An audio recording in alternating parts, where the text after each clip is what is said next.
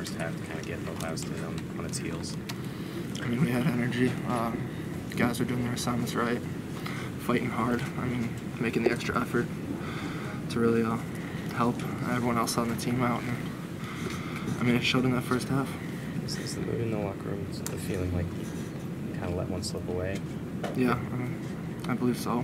I mean, we came out, played probably our best half of football we played, and we just didn't keep it together in that second half. What did you guys lose? You didn't have Chris on the field.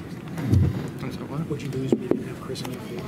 I mean, anytime you got to play like Chris, he's a leader, vocal leader, great player, and you always want that type of player out on the field. Is there anything you can pinpoint that they did differently in the second half to give you guys as a defense a little more trouble? I mean, not exactly. They just kept going. They got a good team, and they changed some things up at halftime, running schemes, things like that, and their players made plays. How big was the factor of Fields buying time in that second half? Seemed like that's how they were getting most of the stuff where he's scrambling around and somebody breaks open. Yeah, I mean, their first drive, we had him at 3rd and long. He rolled to his left and escaped the pocket and found a guy going downfield.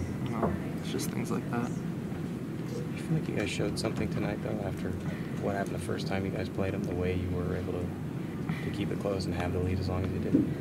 I mean, I think this is just what this group is and how we played all year. And, like I said, it was a great first half, just didn't keep it together.